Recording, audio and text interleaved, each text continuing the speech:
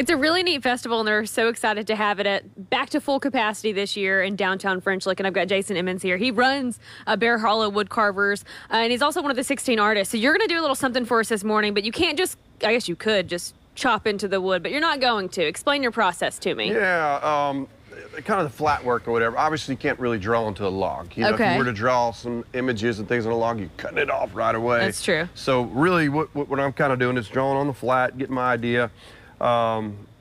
If you can't tell what it is, you got to stay tuned to see what it is at the end.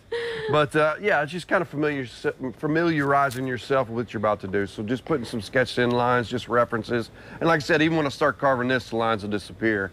But it's more about like training your brain, especially early this morning. I know, to do right? The right thing. Yeah. There's going to be carvers doing this kind of stuff all weekend, mostly on those big, I'm going to call them a tree trunk, really. Where do you get all this? All these are harvested locally, right here in southern Indiana.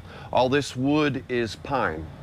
We have a couple mills that know about this event every year, and then they just set aside some of their larger white pine logs that they harvest throughout the year and set them aside just for this event. I'm just looking around at all of your chainsaws. How many do you think you use to carve one piece? Oh my gosh, like this one is a small one and it's quick because you know we got time. We got time limits, right? Yeah.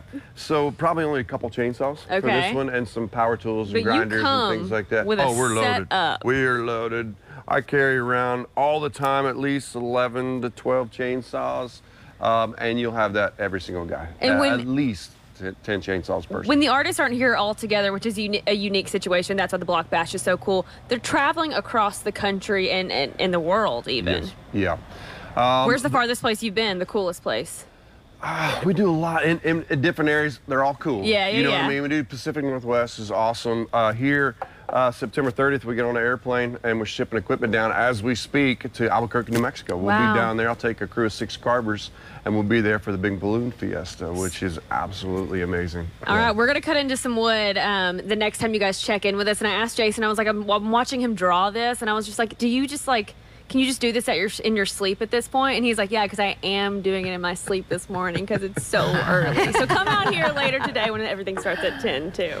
That's a true test of his talent, right? And it sounds dangerous. He's about to rev up a chainsaw. That's why we're gonna do it next time. All right, we have faith. He'll wake up by then. Yeah.